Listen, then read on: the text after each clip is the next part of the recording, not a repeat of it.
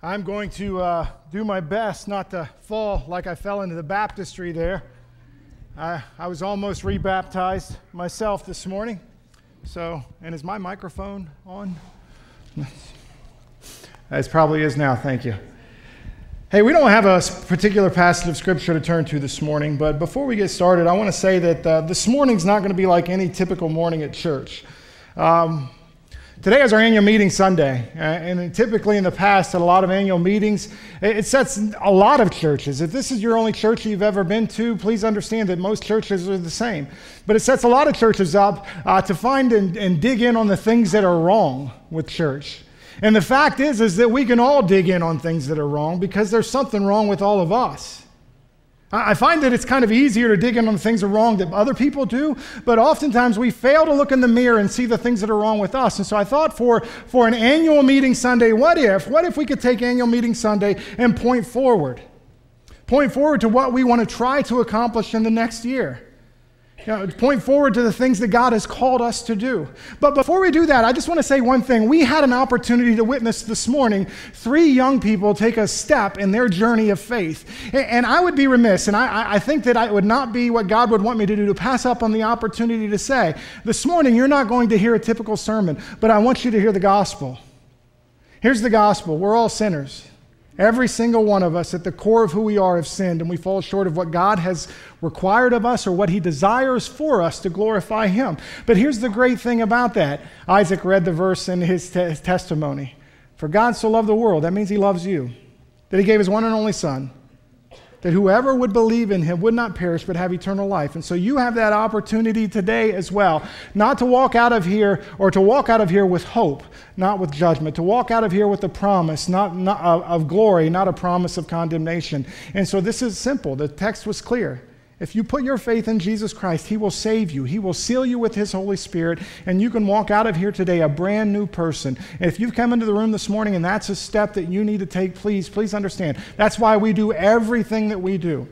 As a matter of fact, that's why we are going to launch into sharing this vision of what we would like to see accomplished through the First Baptist Church of Linesville next year. This vision can only be accomplished when every single one of us, as followers of Christ, determine that we are going to be committed to do what God has called us to do. So that's what we're going to be doing this morning, is sharing a vision for next year. And before I go any further, Pastor Terry, would you pray for us? I will. God, we just bless your name this day, in the name of Jesus Christ, and thank you for the opportunities that you are already opening to us as a body of believers. God, I would pray that we would keep our focus, our eyes, our ears, our determination upon you, God. We would focus upon the Word of God because you have laid out the plan for each of us in the Word. And I pray that we would just go to the Word daily and looking to you and to see what you would have for us. And God, we thank you for what you are going to accomplish even this day today. In Jesus' name, amen. The First Baptist Church of Linesville can be traced back to March 11th of 1851. This means that in the next year and a half, this church will have served this community for a total of 150 years. Let that sink in. The fact is that when God designed the local church, God never intended the local church to be the thing that lasted forever. Think about all the churches that have started and stopped in that amount of time frame. And the Lord, for some reason, known only to Him, continues to desire to work through this body of believers to reach this community. He's left for us this opportunity that started back on March 11th of 1851. Do you ever wonder what the hopes and dreams of those initial members were?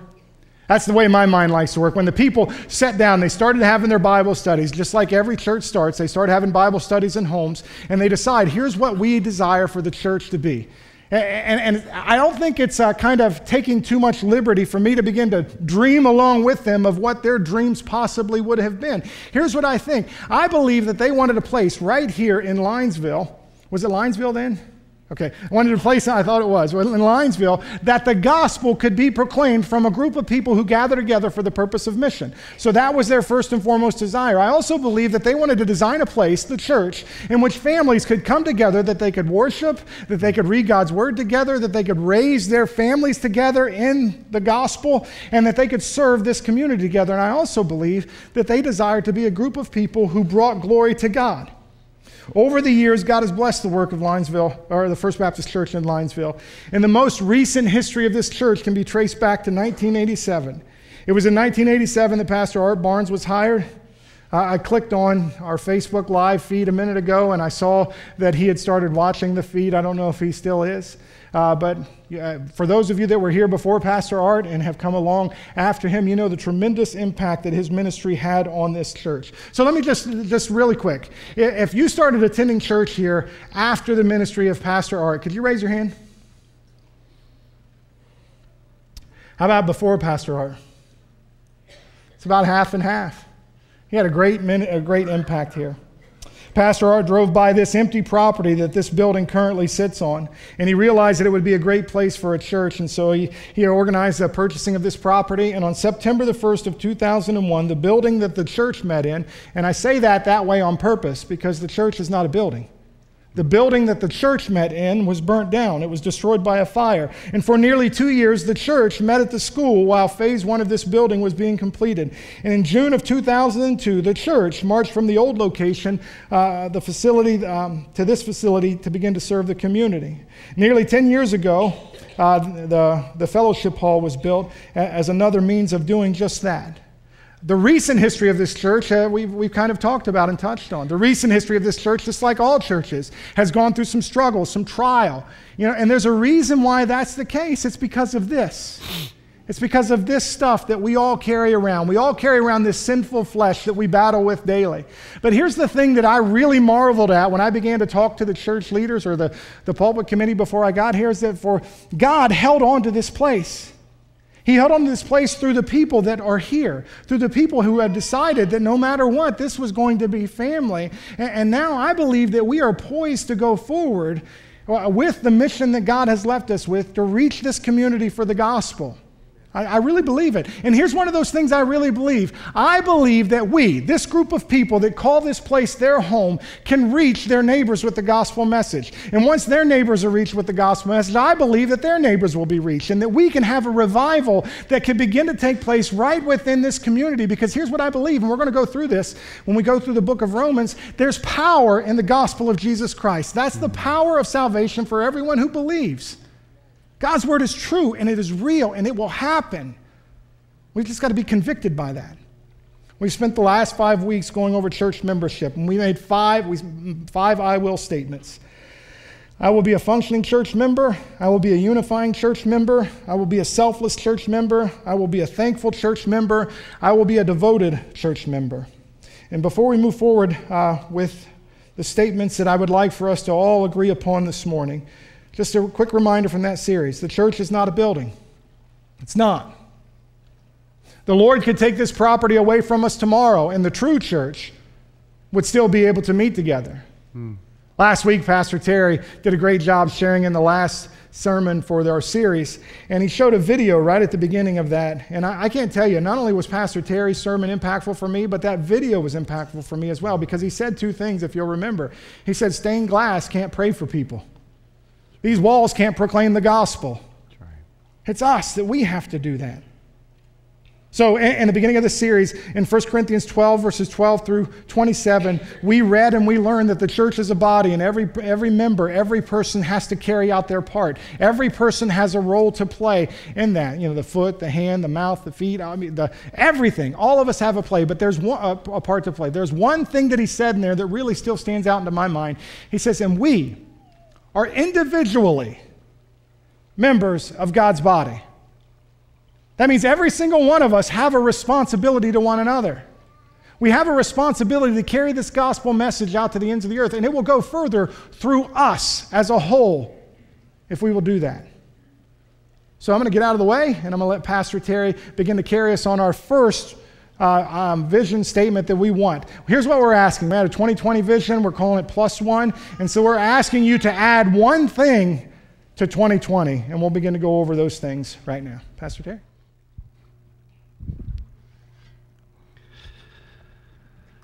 15 years ago, I had a great opportunity of being involved in my first life group. And it was with 3 other gentlemen.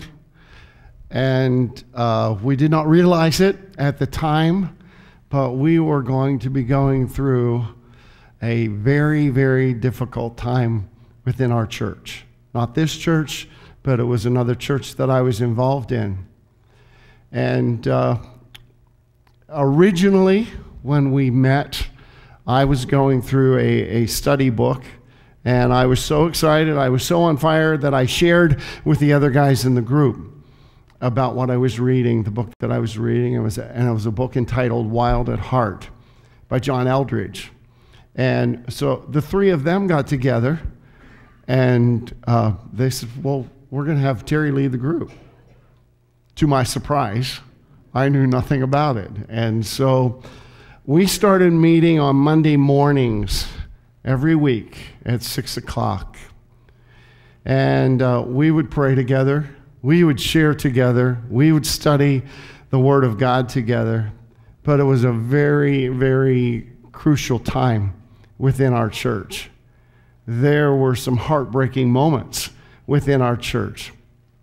And it was during that time that God worked in a tremendous way in my life. And I am so very, very thankful for it. But it started 15 years ago that I felt very, very strongly that every person, myself included, should be involved in a group.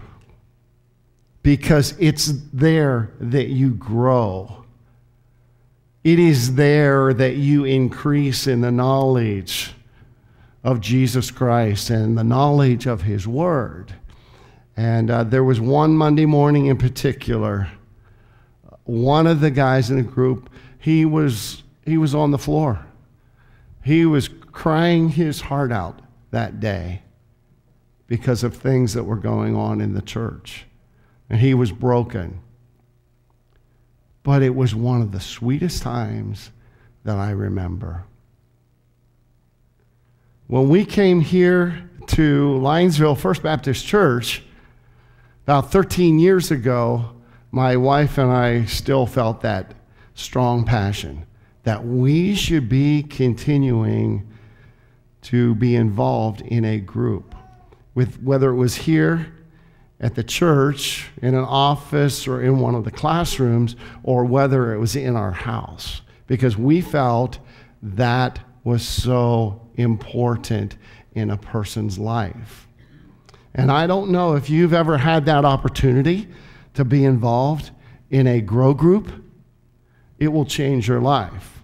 And I've heard excuses over and over again. Well, I just don't feel comfortable being involved in a grow group. I don't feel comfortable sharing with other people. I would challenge you to do this.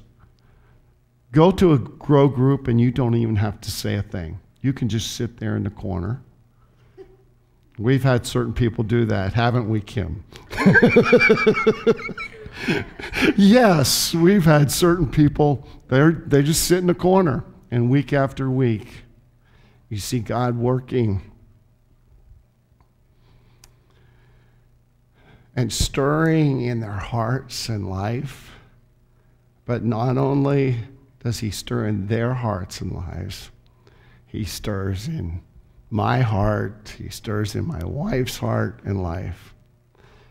And I've heard preachers say this: one of the most important things that you can do in a grow group is get an opportunity to pray with somebody and to let that other person know that you care about them.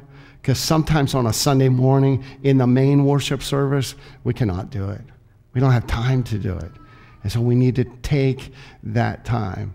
But I will say this, 99% of those people that have been involved in my life group or grow group, or they've been involved in mine, or I've been involved in theirs, I could call them anytime, day or night, and they would be there for me because they care about me. They're growing with me. And I must say this, it's not always easy. Sometimes it can get a little bit messy because somebody's going through a really, really hard time. But they're there to share with you, and you are there to share with them. And sometimes it's not even words. Sometimes it's tears. I have a passage of Scripture, and it's found in Hebrews 10, starting at verse 24. Let us think of ways to motivate one another to acts of love and good works. Let us not neglect our meeting together, as some people do, but encourage one another, especially now that the day of his return is drawing near. God has placed upon my heart for this coming year, 2020, that I would put more of my life and more of myself into grow groups, because I feel that is so vital and so important for our church. And maybe you're sitting there this morning and you say, man, I feel like God's leading me to be in charge of a grow group. You need to follow that call. You need to follow that leading, because God can do great things in your life because of that. And if you're sitting there this morning and you say, I really need to be involved in something like that, we are going to give you some opportunities coming up in January that you can sign up for a grow group, that you can be involved in a grow group. And I encourage you to take those opportunities. Does anybody understand what interval training is? You know, you're on a treadmill, elliptical. Yes. You walk for about a minute slow, and then you walk for 30 seconds fast. So you're getting some interval training with your ears right now. Pastor Terry talking, and then Pastor Larry coming up right after and talking. So we want to ask you that commitment. Slow and fast. We want to ask you that commitment of will you give 1 hour a week to discipleship training, Sunday school class, grow group, something. In this church, outside of this church, I know there's some people that are meeting with people that go to other churches. Hey, that's great. That's exactly what we want. Second thing, we want to ask you to give 1 hour a week of serving. 1 hour a week of serving. It's the role of the pastor to prepare the people in the church for works of service. Ephesians chapter 4, verses 11 through 13. It's not our role as pastors to do the work, but oftentimes that's one of the things that's expected of a pastor. And not just a pastor, but a pastor's wife. So you hire a pastor, okay, the pastor will do it. And if the pastor won't do it, the pastor's wife will do it. And what I've learned in our church, it extends out just a little bit more to our secretaries.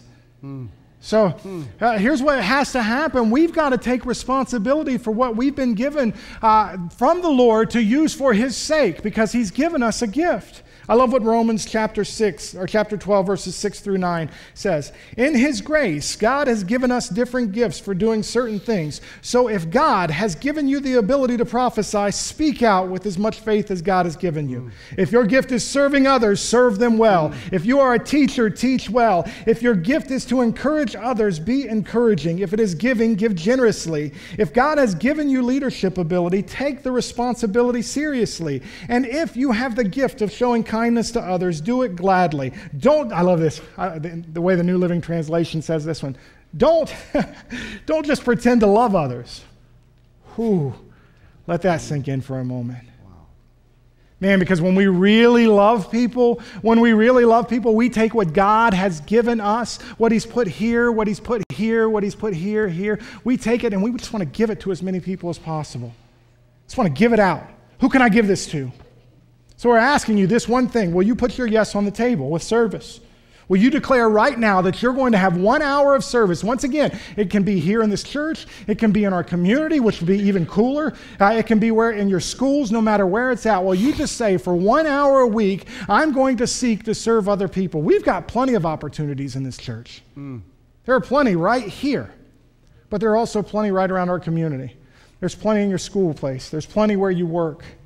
Where can you make a difference for the gospel by being the hands and feet of Jesus Christ? Listen, we have multiple opportunities, like I said, but not only do we grow through Bible studies, we also grow when we serve. And the fact is that when we decide to serve together, when we connect with somebody else to serve together with them, something really special happens. We get connected in a great way. Some of my best friends in life still come from the Johnstown Christian Church. I spent 9.5 years of ministry there. I want to be here longer.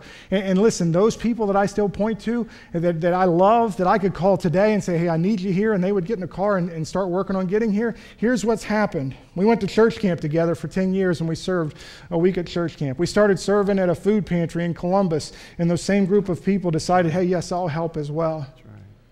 For some people that looked from the outside in, they might have called us a clique. We were a group of people who loved one another and loved the Lord and sought to serve whatever way we could. So we're asking you to do the same. Will you give 1 hour of service a week for the sake of the gospel message? Now you get to slow down again. A little bit here. So I would like you to pray for that one person that you feel that God has laid upon your heart, that they would come to know Jesus. As you drive by their house, as you get up in the morning, and maybe you see their children out in the yard, or you are just reminded in the middle of the night about their name. Their name comes to mind, that you would begin to pray, God, how can I influence that person for Jesus Christ? Prime example would be this. My wife has this great thing that she does almost after every single one of our grow groups. We have much food left over. Terry and Joy do not need the calories or the carbs. So she has people on our street that she gives that food to. She knows certain ones are not Christians. They do not know the Lord. We are looking for those opportunities that we can bring them to Christ, that we can share Christ with them. There is a great passage of Scripture in Matthew 4, and it says this, in verse 18, one day as Jesus was walking along the shore of the Sea of Galilee, he saw two brothers, Simon, also called Peter, and Andrew, throwing a net into the water, for they fished for a living. And Jesus called out to them, and he said, come, follow me, and I will show you how to fish for people. I will make you fishers of men. Every single one of us in here are gifted in many different ways. These two were fishermen. And Christ says, I will show you how to use your gifts to fish for people, to fish for men. I encourage you, have that one person in mind for this year. They're the one person that you would love to see them come to Christ. If it's more than one, if it's 2, 3, then praise God for that. But please have that one vision that I would love to see that person come to Christ. Pray for that person. Have your children pray for that person, because we want them to come to Jesus.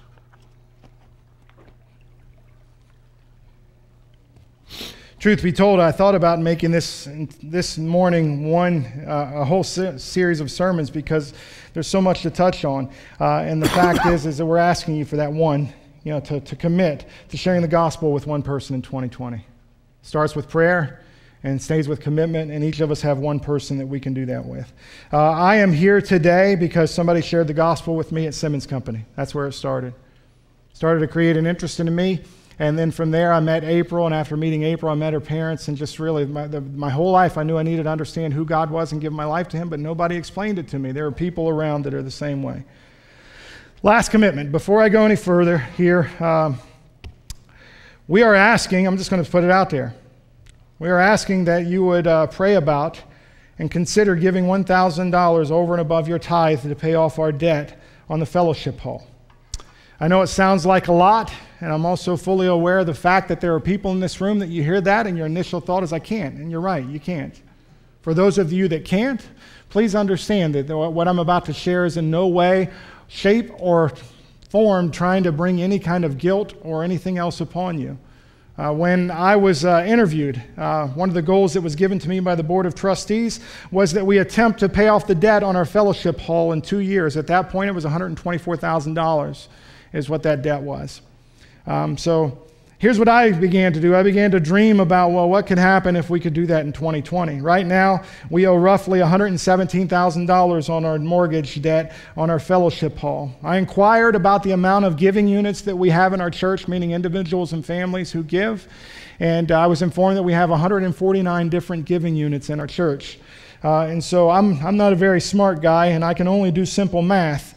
So I decided to take what we owed and with our giving units and then divide that by a certain amount and then divide that by 52 and say, well, what if we as a church could come together and pay off this debt next year? And the number is $15. So if we could give $15 a week over and above what we give for our tithe, then we could pay off our debt this next year. So here's something else that's just happened. We just recently repaired our parking lot. I think it was $26,000. We have a furnace that we need to repair. I don't know what that's going to cost. So if we could do the 20, what I'm going to suggest, then we could raise $154,960. We could pay off our debt, and we could put roughly about $40,000 in our building improvement fund, because a building always needs work. So here's what we can do with that if we do that. Because everybody right now is just hearing money and dollar figures, and truth be told, I hate talking about money. I do. It's one of those things that people come in, came to church, and last thing they start talking about money. Please understand. Please understand that we're talking to people who call this place their home, and we're calling members, family members, to share the load. But here's what we could do. Imagine what could happen if we could free that up and begin to take the money that we're sending to a bank and start to support more missionaries. More missionaries that are either local things that need to take place. Not just local things that are taking place in our state, crisis pregnancy centers that we could help support, or maybe even buy a new machine for in the next year if we could rearrange some of that money. Imagine what could happen if we could take what we are doing right now and something that we as a church desperately need. When I say desperately, please understand, God can do whatever He wants, through whoever He wants, whenever He wants, however He wants. So He can do that. But I think we, as a church, we would benefit from the hiring of a full-time family pastor that could come in and help us to strengthen and equip what's taking place in our elementary ministries all the way through our junior high and senior ministries. And that would be one of the things that we could begin to try to dream about and do the next year if we could just get this debt paid off and behind us. For now, one of the changes that we're going to make in January, our EDGE youth group, which is currently 9th through 12th grade, is going to become 7th through 12th grade. We're going to have games, food, a large group lesson, and then we're going to break up into two discussion groups. That's what our goal for now. So, but it would be great to be able to begin to have this. So here's the big goal. The big, wildly important goal, or hairy, audacious goal, depending upon what leadership books you read. It's this. Are you able to add $1,000 to your tithes and offerings for the year of 2020? For some, it will be no problem at all. For some of us, we could do it. For others, it will be a gigantic stretch. You're not going to be able to do it. And please understand, that's okay. That's okay. It is. So once we ask, are you able? Now the second question is, are we willing? Are we willing to do that? And if we can do it in 1 year, that's $20 a week over and above what we typically give. If we can do it in 2 years, that's $10 a week over and above what we typically give. I really believe that once we would get past that and we can free up what God has blessed us with, because really these are God's blessings. He wants us using the money that we have for direct frontline ministry. And I think that this will put us in a place that we can make that happen, but we can do it together as a body of believers. So I want you to know, for April and I, this is going to be a stretch. But for April and I, this is something that we're going to commit to ourselves. It's something that I've asked all of our leaders to pray about and commit to. And so we're asking as a body of believers, are you able to give over and above the next year, if not the next year, the next 2 years, $1,000 above your tithe and offering, so that we can pay off this debt and we can free up that money for frontline ministry so that we can really begin to see the gospel proclaimed more and more and more through that. That's the last one. So here's what 2 Corinthians 9, 7 through 10 says.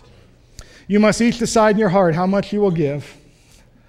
I love the way Paul just cuts right to the chase with this, right? Because I want to tell you, I know we're going over, we had the baptisms, and so we're going to go over this morning. It's going to be a little bit different. I want to tell you that oftentimes in my life, in my own life, the last thing that was converted was my tithing. It was the last thing. You know, I was serving, I was preaching, I was doing all kinds of stuff, and, you know, it was hard. It was a difficult choice for us to make. And then one of the things I learned is that once we, decide, he says, decide in your heart how much to give, and don't give reluctantly or in response to pressure, for God loves a person who gives cheerfully, and God will generously provide all you need. Then you will always have everything you need and plenty left over to share with others.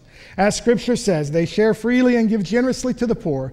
Their good deeds will be remembered forever, for God is the one who provides seed for the farmer and then the bread to eat. In the same way, he will provide and increase your resources and then produce a great harvest of generosity in you. So here's what we're asking. As a body of believers, we're asking you to make 4 commitments, to add 4 things to your life in the next year to 2 years. The first 3 are definitely this next year. Will you commit to 1 hour of discipleship weekly? Will you commit to 1 hour of service every week? Will you commit to one person to pray about, invest in, and share the gospel message with? And will you commit to helping us pay off this debt that we have on our fellowship hall? I believe if we commit to those things, we are going to place ourselves in a prime position to see the gospel proclaimed from this place to the ends of the earth. Pastor Terry?